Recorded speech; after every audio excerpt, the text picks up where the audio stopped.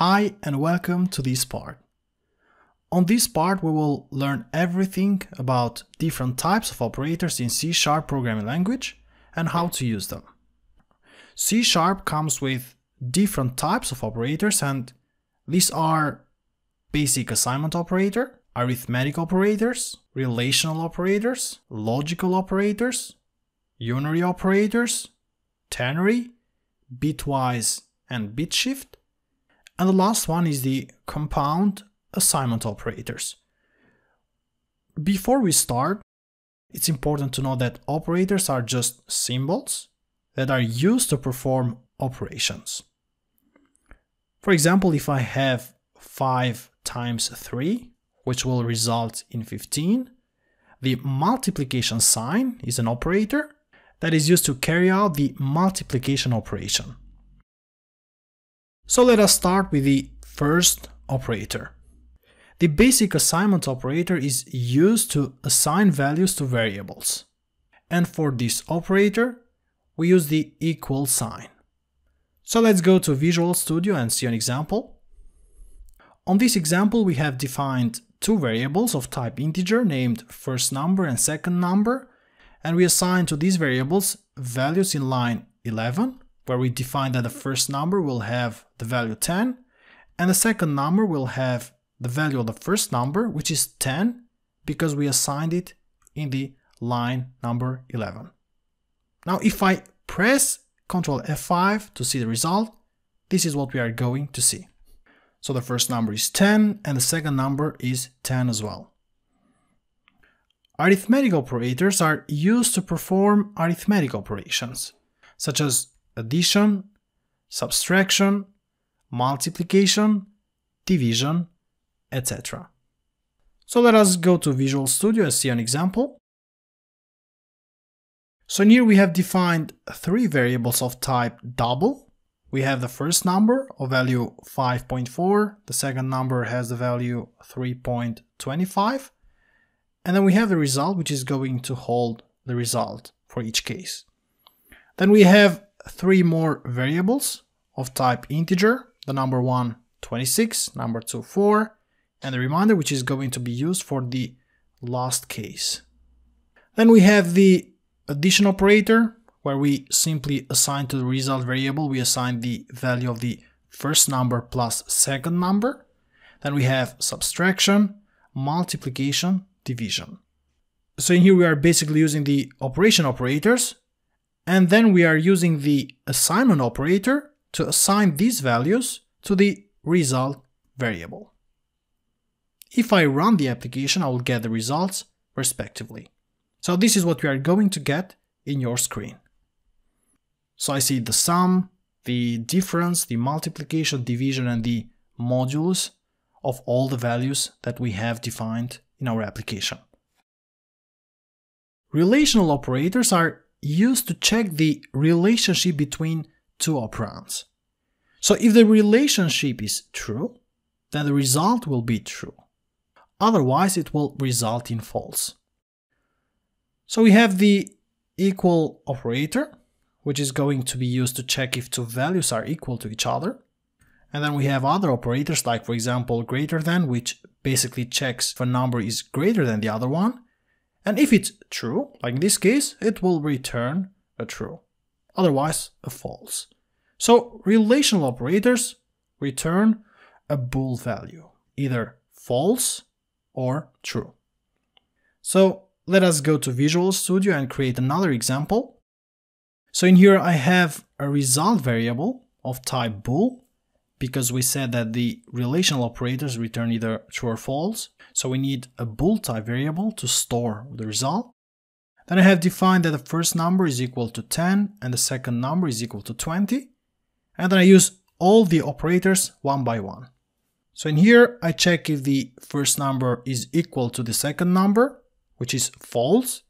And then here I check if the first number is greater than the second number. Here I check the opposite, if the first number is less than the second number. And then here I use another operator to check if the first number is greater than or equal to the second number. Then next I use the other operator to check if the first number is less than or equal to the second number. And at the end, I just check if the first number is different from the last number, which will return true. Let us run this application and see the results. So here I have that 10 is equal to 20 is false, but then down here I have that 10 is different from 20, returns true.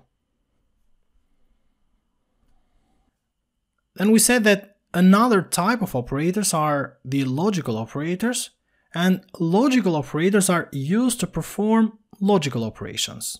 And here you have a table with the respective AND and OR logical operators. So if the first operand is true and the second operand is true, then we have that the OR operator will return true and the AND operator returns true. But we see that the AND operator returns true only if two values are true, but the OR operator returns false only when two values are false. So let us see an example in Visual Studio. So in here we have defined a bool variable to hold the result, and then we have the first number 10 and the second number 20. Now the OR operator in here, we check if the first number is equal to the second number or the first number is equal to 5. Now, since the first part is equal to false, but the second one is equal to true, we expect as a result to see true. But for the AND operator, when it checks if the first number is equal to the second number, just because this statement is false, then the result should be false. Unary operators are another type of operators in C#. And unlike other operators, the unary operators operates on a single operand, which means that we can either increase a value, decrease a value, or change the logic of that value. And here you have a table which summarizes everything.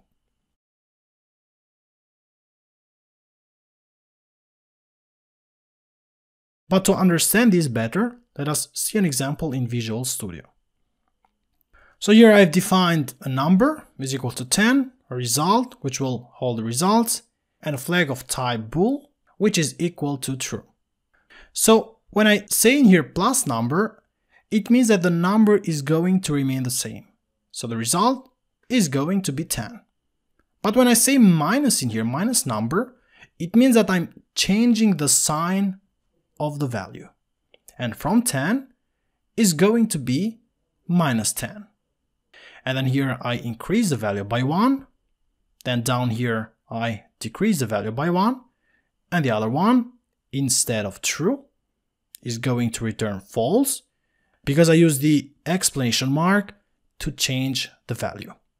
So let us run this application to see the result. Control F5, and here we have 11, and then because we increase it up here to 11, when I decrease it, I go back to 10, and then the not flag will return the not true, which is equal to false.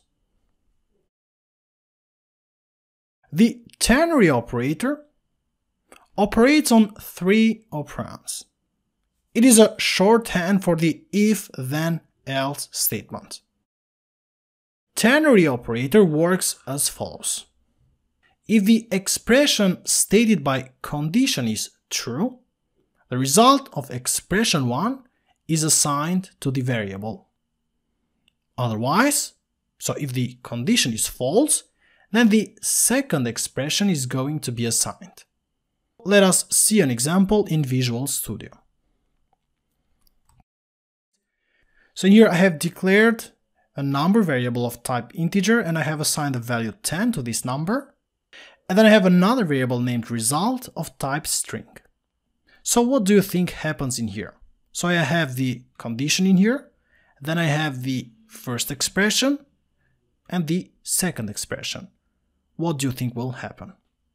Well, the condition will check if the number is greater than 0, which is true, and in this case, the first expression will be assigned. So, the result will have the value greater. If this condition in here would have been false, then the second value would have been assigned to the result. So let us run this application to see the result in the screen. And yes, 10 is greater. That's right.